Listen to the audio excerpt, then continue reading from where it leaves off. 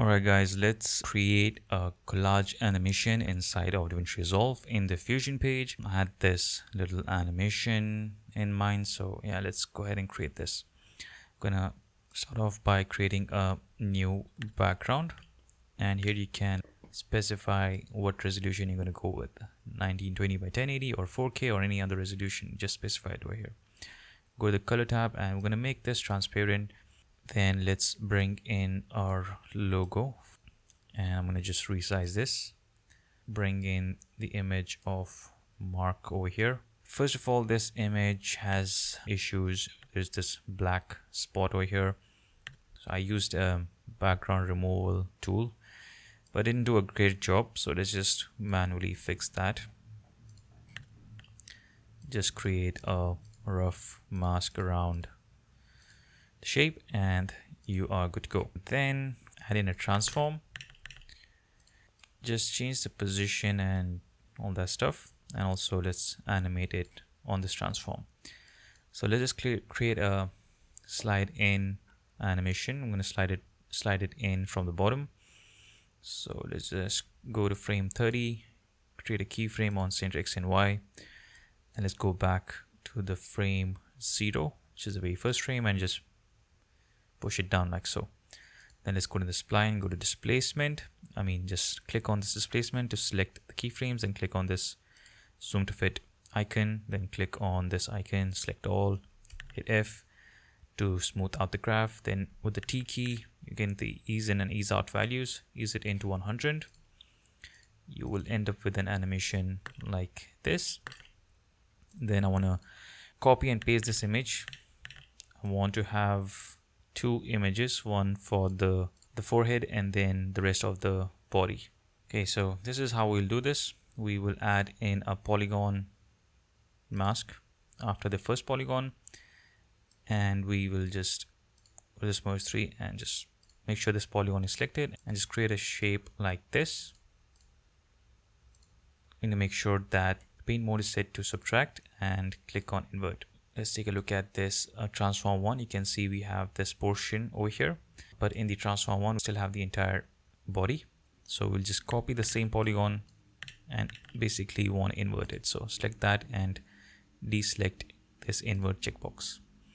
So now you have this image and then this image, and we're combining these two with this merge 3. Alright, so if you zoom in, you'll see this line going through. You can just go to this polygon over here, select these 2 points and just hit the down arrow key a couple of times, and that should get rid of it. Now for the animation, we want to just kind of open this up. So we can do that with the angle over here. So we'll set the angle to -180, and then we want to change the pivot as well. So we'll just bring it right over here. And now if you change the angle, it will just change like this. Alright, so for the animation, we will use anim curves. So right click on the angle, modify with anim curves, go to scale, set this to -180. And for the transition, for the source, we set this to duration, go to easing, and we set this ease out to bounce. And if you play the animation, this is how it's going to look.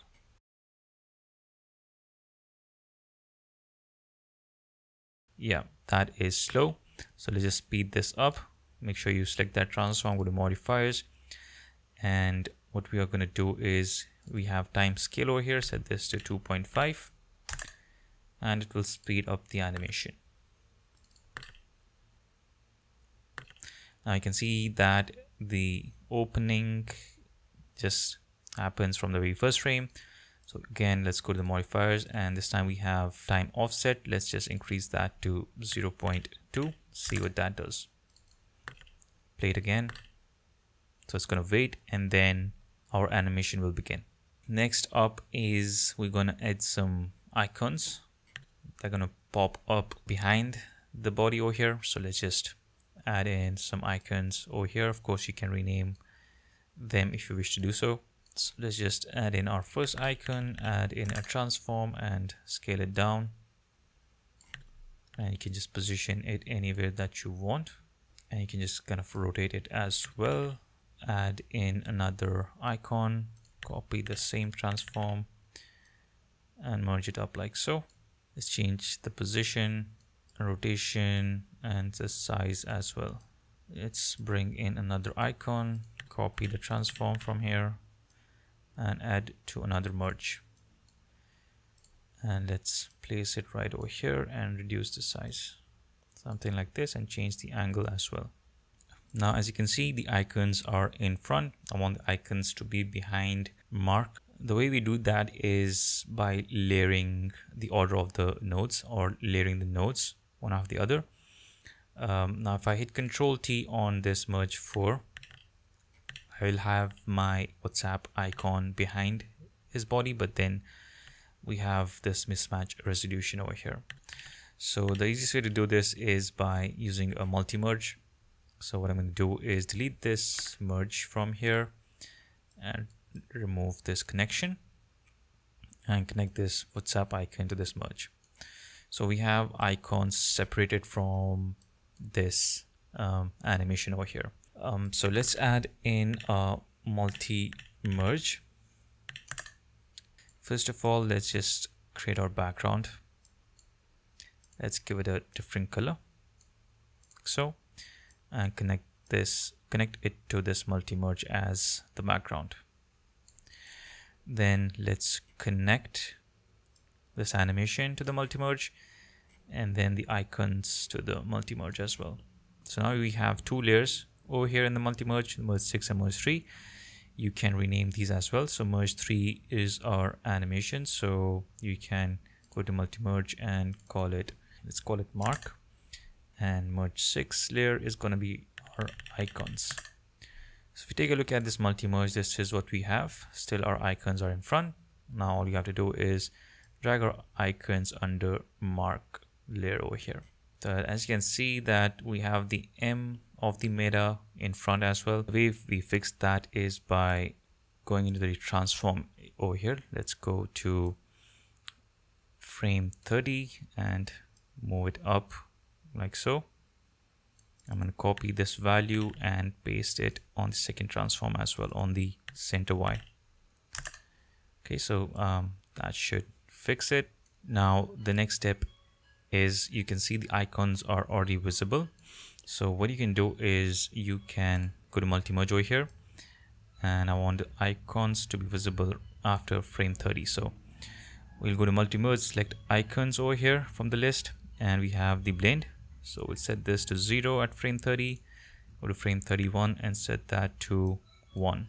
The icons won't be visible from the very first frame, and then will appear only after animation comes in. Now we want to animate these icons as well. Let's do that in multi-merge itself. So go to frame 30 and change the center X and Y. We create an animation there, bring it down a little bit, and then let's go to frame 60 and then push it up like so, somewhere over here. Then let's go to spline again, make sure these are selected, zoom to fit, select all and hit F on the keyboard to smooth that out, hit T to get the ease in and ease out, ease it into 100.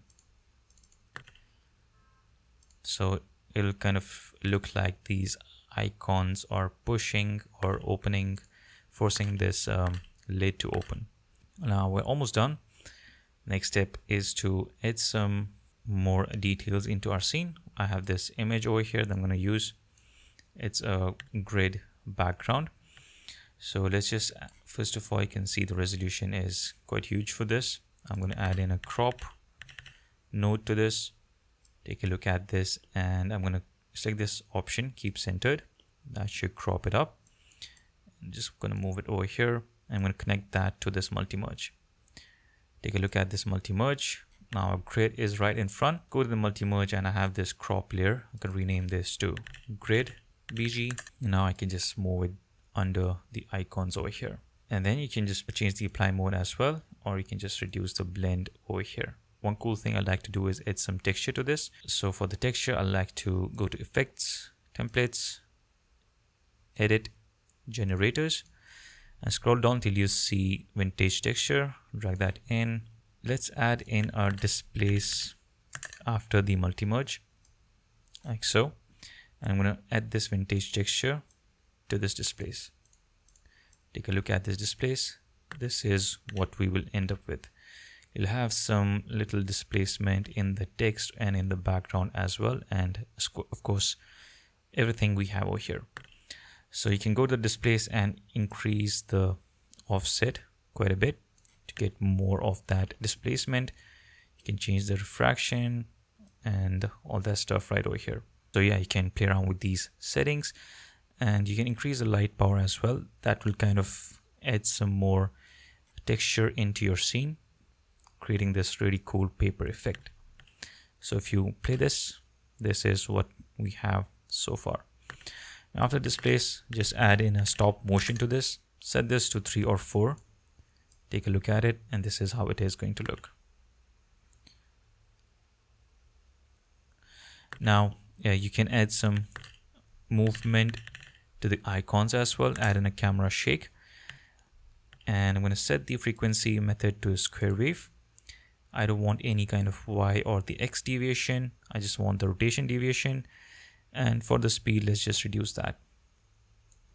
So if we play this, this is how it is going to look. We have some movement in the icon. So I'm going to copy and paste this down below. And then I can just change the rotation deviation amount on this, because we don't want to have the same animation all three. You want to have different animations. Then you're free to use any effect that you like. For example, you can add in a prism blur after this and just stylize it however you want. So I just like to add this aberration. Looks really cool in my opinion. Play around with the strength and all that stuff. Yeah, that is essentially it. You can then finally add in a media out to this.